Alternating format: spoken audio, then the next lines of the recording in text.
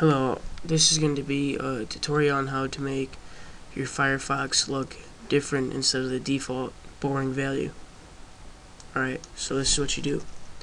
On the address bar you type Firefox and then click enter.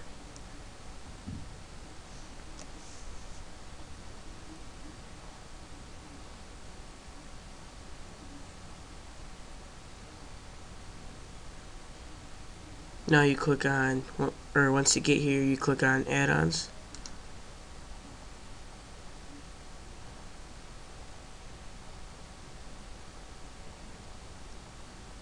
And then once that loads again, you go to themes.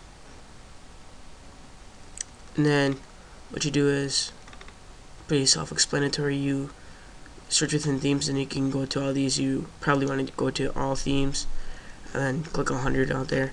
And then what you do is, once you find one, and some of them don't work, some of them are for older versions, but it will tell you.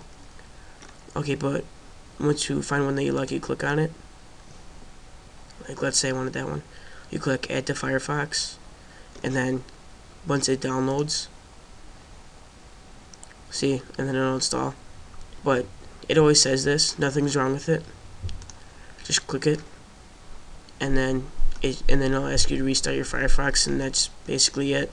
It's really easy. Thanks for watching, and subscribe for more tutorials. Thank you.